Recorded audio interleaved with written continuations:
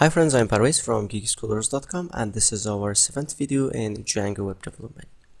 In this video we're going to talk about Django Template Inheritance. So in the previous video we have learned that how we can render HTML templates. Now in this video we want to talk about template inheritance. Now if you see in here, right now I have just one HTML file, that's index.html file. Now sometimes maybe you have a big project and you have a lot of HTML files, like for example you have 10 or 20 HTML files. Now adding the repeated codes in these HTML files are not good. For example, it's a good idea that we can separate these tags and we can create blocks for our HTML file.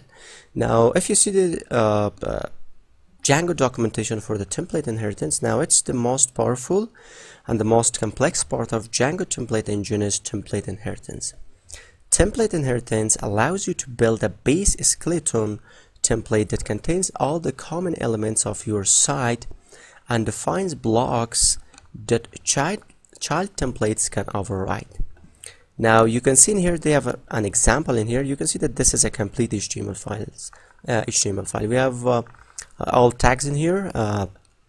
So we have HTML, head, link, body. So now it's telling that this template, which we call it base.html, so we can call for this HTML file as a base.html file. Now it defines an HTML skeleton document that you might use for 2-column page. Its job of child template to fill the empty blocks with content.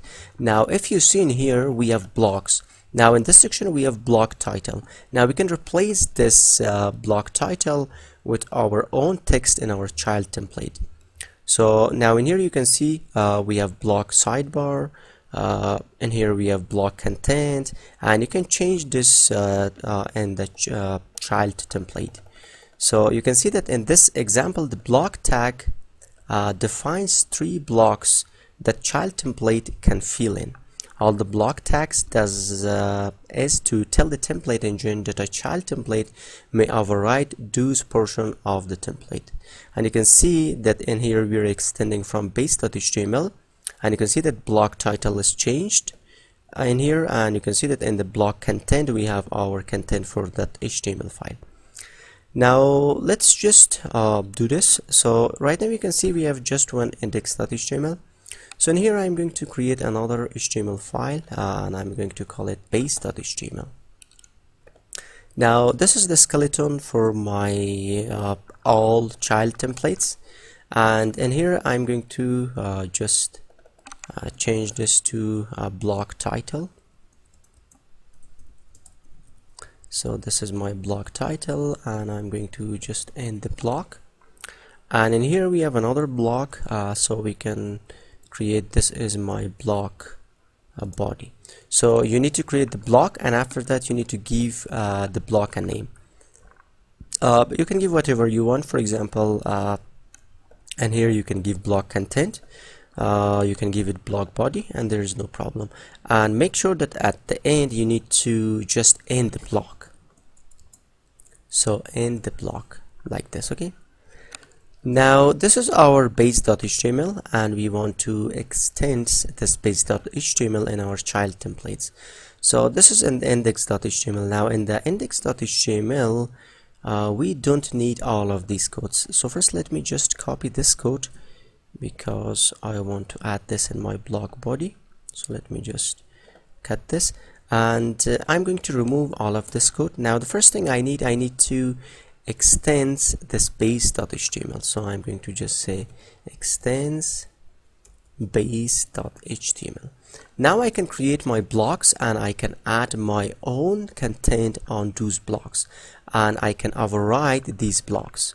So we can just say, so block title, and for example it's home, and I'm going to just give it home, and block title. So we are going to create another block. So sorry, so this is my block body, and this is the place that I can add my body code, and we can just end the block. Now I can add these 3 items in here. So you can see maybe you have more HTML files. You can add more HTML files, and you can just extend base.html. You can add your blocks, and you can just change or override the content of that block. Now if I check this, you can see so first let me just run my project.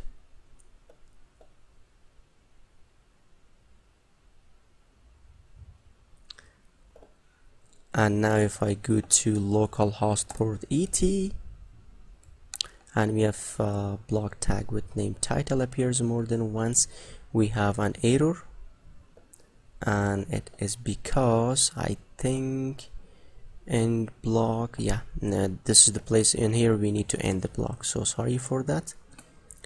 End the block.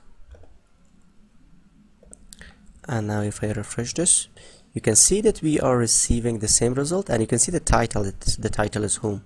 Now if I change this to, for example, pool home,